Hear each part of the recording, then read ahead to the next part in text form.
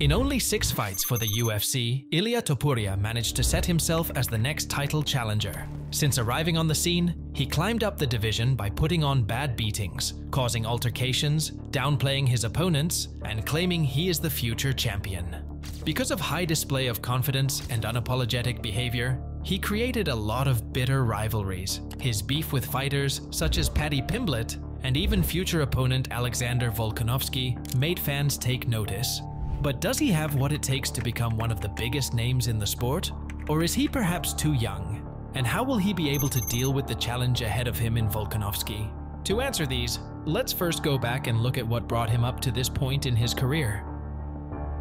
Topuria signed with the UFC back in 2020 at only 23 years old, entering with an undefeated record of 8-0 after competing for Brave FC and a couple of other smaller promotions.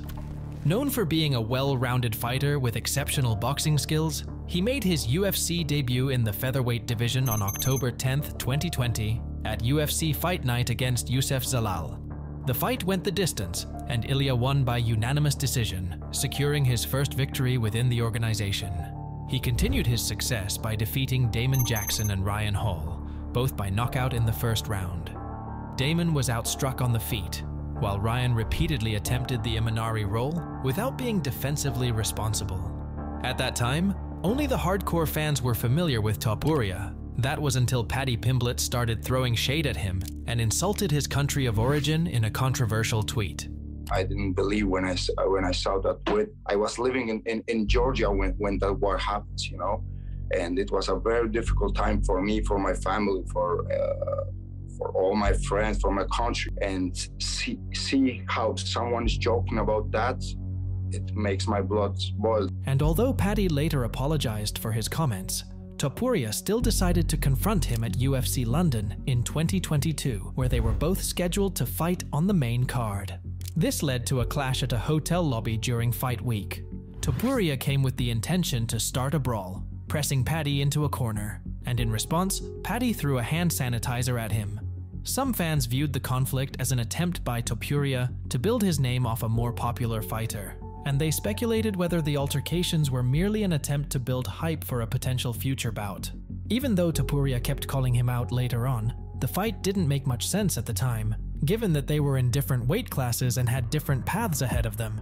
Fast forward to the UFC London Fight Night, and Ilia was set to face Jai Herbert in front of the English crowd.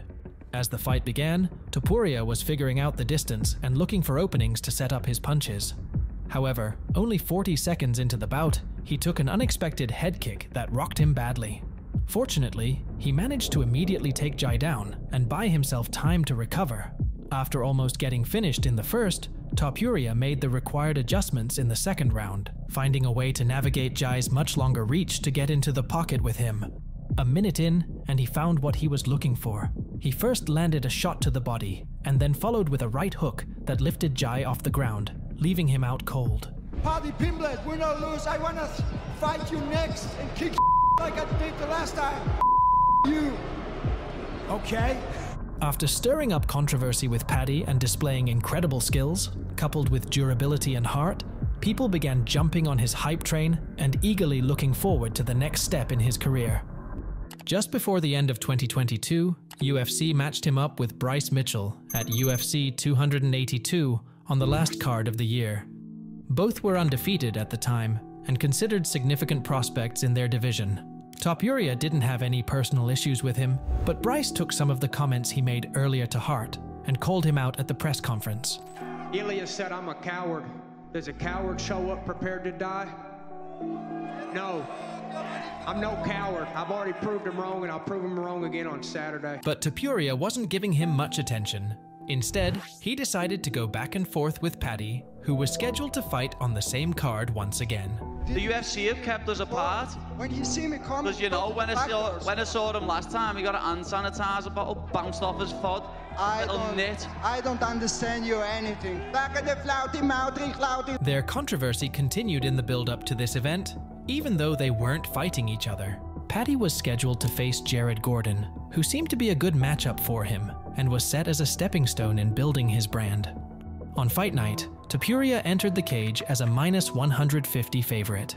Throughout the fight, Bryce didn't have any answers to anything Topuria was throwing at him. He ended up controlled on the ground, where he was supposed to have an advantage, and convincingly outstruck on the feet. 2 minutes into the second round, Topuria rocked him with an overhand that dropped Bryce to the canvas. He then followed and managed to pancake him and controlled him until slipping in an arm triangle choke to close up the fight.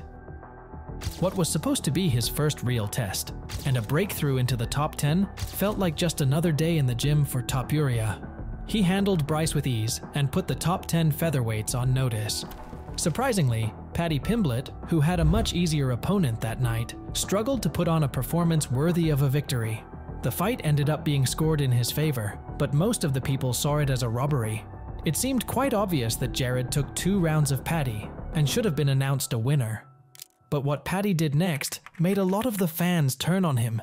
He acted like he put on a dominant performance that night, when in fact he lost to an unranked guy. His further comments would enrage fans, as he showcased absolute delusion and refused to give any credit to Jared. There is a fine line between arrogance and confidence. Unfortunately, Paddy has come across terribly in the last week. Paddy went from most loved to most hated within a week. This caused a lot of fans to turn on him, and for someone like Ilia Topuria, who put on a clinical performance that night and was beefing with him in the fight build-up, turned a lot of Paddy's newly profound haters into fans of his. That night, any possibility of the two fighting each other anytime soon faded away. Do you have interest in booking them down the line, that matchup, Paddy and Ilia? You know, he after tonight, he breaks into the top 10. You know, I'm sure that kid's looking at title. He wants the title, you know. So he's working his way this way. The victory over Bryce placed him into the top 10 and earned him a completely new fan base. He used all this to start calling out the top 5 featherweights, as well as the champ himself, Alexander Volkanovski.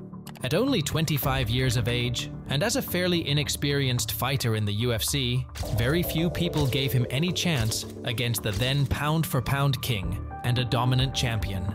As 2023 rolled around, Volkanovski was scheduled to face Islam Makhachev for the lightweight title at UFC 284 in Perth, Australia. Considering this would put the featherweight division on hold, the UFC added an interim bout between Yair Rodriguez and Josh Emmett on the same card.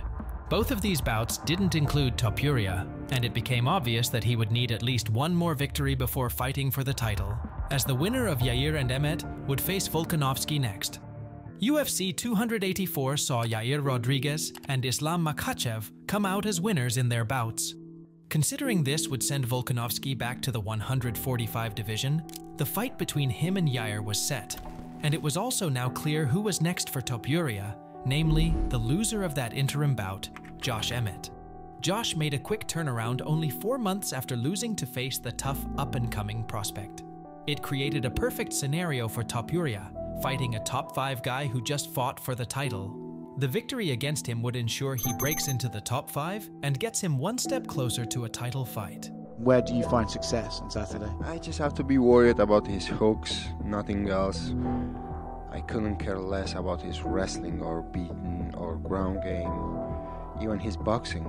So he had to be worried about my boxing, my wrestling, my grappling, about everything. So everyone's always the next champion, the next contender, the next big thing.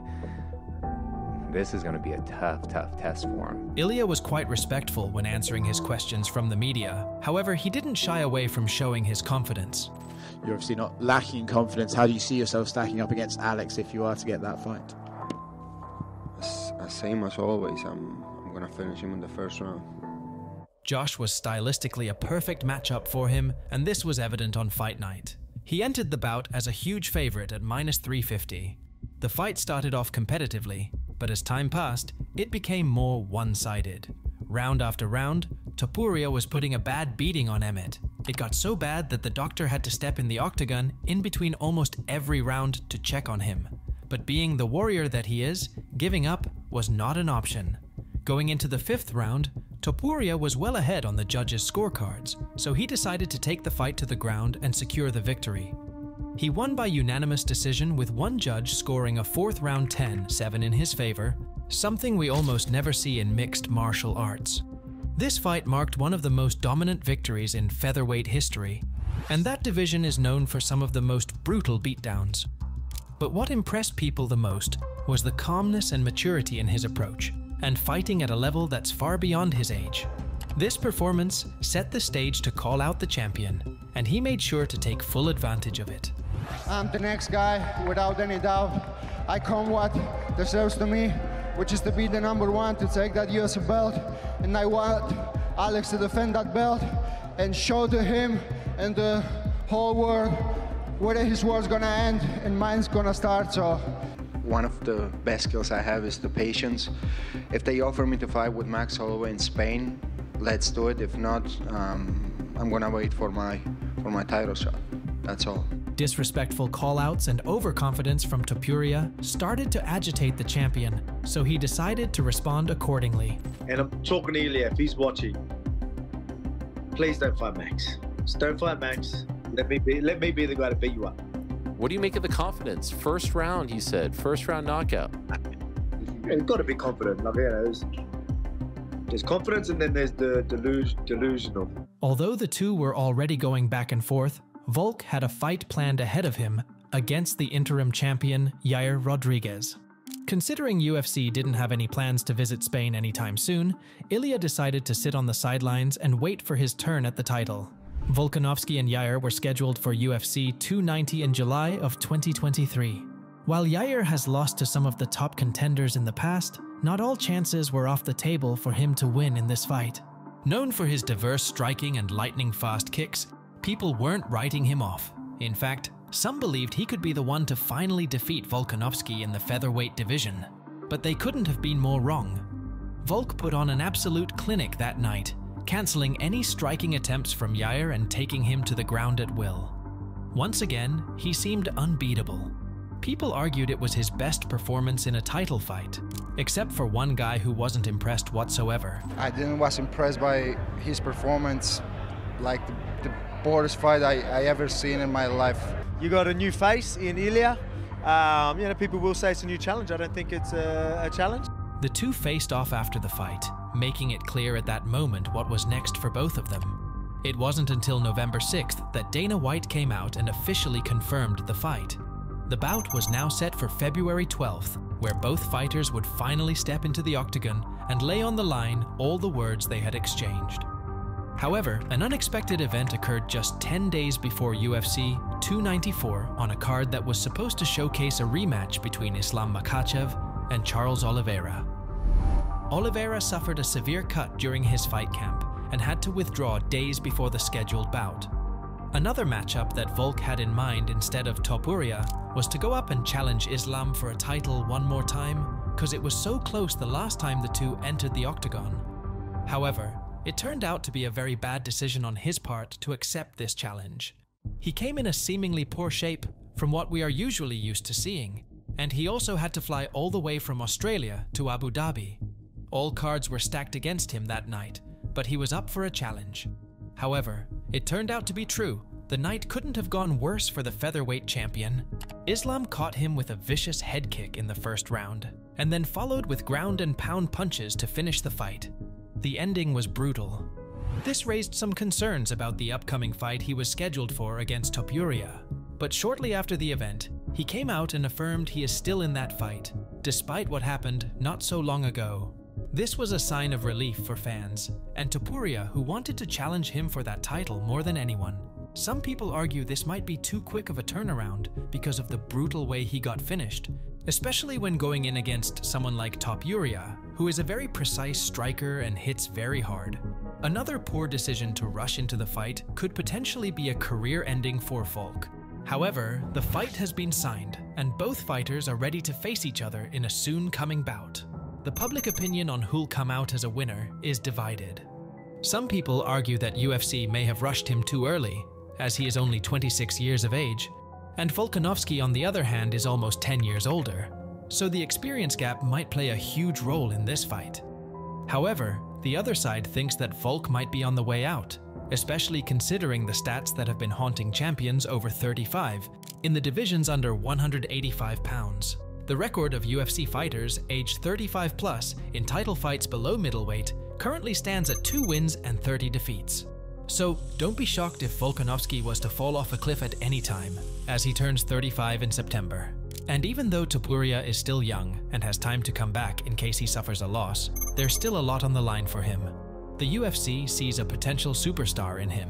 A flashy style, outspoken on a mic, exciting fighting style, brings a country to his fights, and all that at only 26 years of age. The stars are aligned for Topuria, and now it's up to him to turn his dreams into reality. In a scenario where he pulls off a victory, his potential future opponent will be fighting on the following card. Sean O'Malley has been very vocal recently about going up and facing Topuria for a belt if he was to beat Chito Vera at UFC 299. So check out my deep dive on Sean O'Malley's journey to the title and how he accomplished everything he set out to achieve.